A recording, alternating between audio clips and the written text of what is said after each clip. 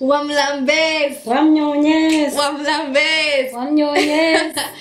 Hi guys, welcome to our YouTube space. My name is Imani and I make random YouTube videos about sharing my experiences from living in Kenya to living in Australia. And today I've got a special guest, the real OG. If you know it, you know it. If you know, you know. Mm. This is my friend. It's my friend that we grew up together. But yeah, so let's get right into it. So the first thing that we couldn't afford back home, or we didn't have, is appliances like a dishwasher. I never knew what a dishwasher was. I was never taught what a dishwasher was from when I was born to high school to anywhere where I lived at home. We never knew what a dishwasher was. And I don't even think there's a Swahili word for a dishwasher. I don't know too. Yeah, because it didn't exist. And even if it did, not everyone could afford it, right? True. Like a washing machine. A washing machine, we can buy it in Africa. We don't know what it is. Mm-hmm. But not everyone can afford it. Did you ever see a dishwasher? A washing machine? A washing machine? No, I don't think so, because I didn't. If you don't have the money, why would I be looking for something that I cannot afford? Yeah, but now we're so lazy. We put everything in a washing machine, and we put everything. No, not everything. We don't put. She's the one who is lazy. Jesus is Lord. Okay, well, we don't use a dishwasher because my mom taught me how to use hands, how to wash dishes with hands. She doesn't believe in dishwashers. Yeah? But she believes in washing machines, I guess. But yeah, yeah, so we couldn't afford such things back home.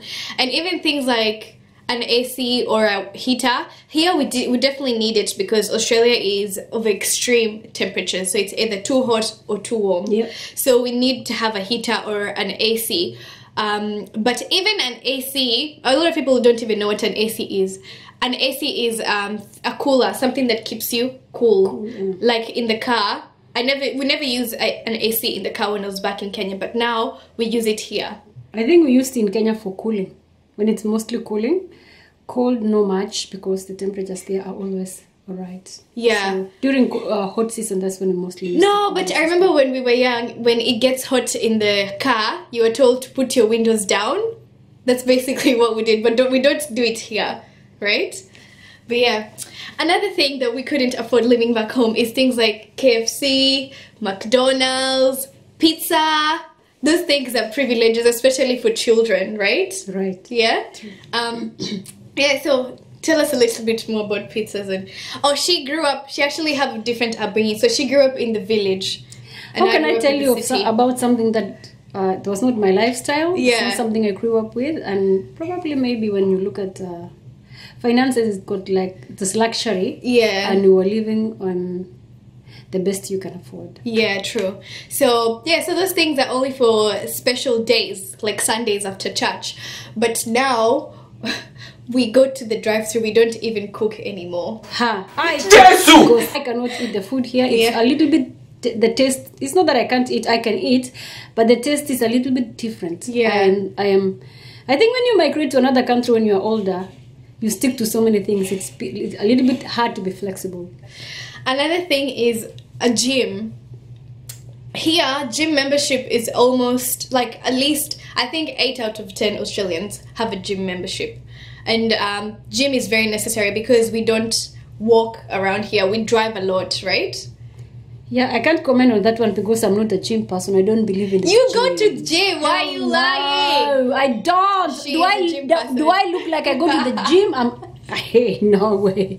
But what's the point of a gym when you can walk? Anyway, here we drive a lot and we stick so much in the car and we walk indoors. Everyone walks indoors most of the time. But even in Kenya, for the people, we are a walking nation, yes, but gym is not affordable to everyone. So you find that people improvise, like where we used to live. I grew up in Eastlands, so I used to see a lot of people improvising. They take a tin, they put cement in it, and then they attach a metal rod, and that's basically gym. Homemade gym. Homemade gym, yeah. So we have a lot of homemade gym because we can't afford gym memberships.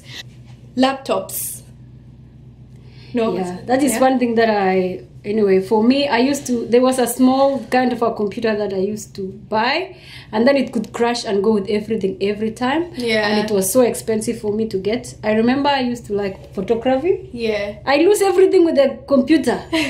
But today, I thank God that I can afford. Yeah. I can afford to buy even an iPad, a laptop. Yeah. And it's a requirement anyway, it's a necessity here. So, yeah, so back home not everyone can afford a laptop, so we find that unfortunately even in universities a lot of people just take notes. Like even me here, it's so hard for me to still use a laptop because I'm not used to using it back home because I couldn't afford it, but now I have to use it. So so I'm really grateful that I can afford a laptop. Movies, going to the movies. Yeah, going to the movies I think the movies in Kenya I don't know Kenya of today. We left Kenya 6 years ago. Yeah. Probably things have changed, especially around in the city. But I remember when I was in Nairobi, the movies were not all that, there was not so much talked about or people attend. To watch pirated movies. The CDs that you can buy in the streets, they were very nice. They were affordable and very nice. Like when we travel back home now, we just take a USB and as long as you have a DVD player, you could play it. Yeah, so we couldn't really afford to go to the movies. It was a luxury. But another thing is an oven. Of course, you could not buy an oven because it doesn't come with the house. During that time when we were living, I know it was very expensive. Yeah. If there were houses like that, it was very expensive. The rent was too high, so we couldn't get access to such facilities. Yeah. So oven, even baking. Who knew about baking? Never knew how to bake. I used to buy cakes from the supermarkets, and that is a luxury. And I remember my best cake was Tuskies. Yeah, Black Forest. I still use it up to now. Yeah. And cakes were only for birthdays. There's no desserts. We couldn't afford desserts. Cakes were only for birthdays. Yeah. So anyway, that's all we had for today. I hope we've expounded a little bit on how our life was different back there and the things we can afford now. But yeah, this is basically a gratitude post and just saying that we really do appreciate.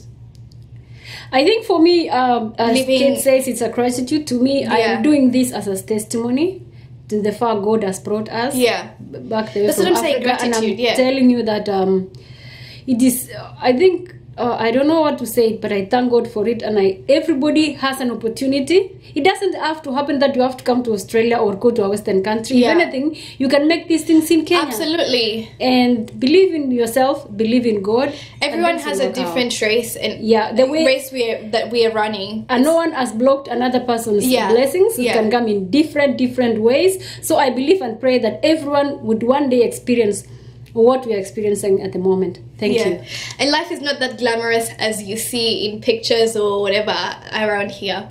But so that's all we had for today. Feel free to subscribe to my channel, like, comment, and let us know if there's anything that you'd like us to know or anything you want me to talk about living in Australia. Okay? Bye. Thank you. Bye.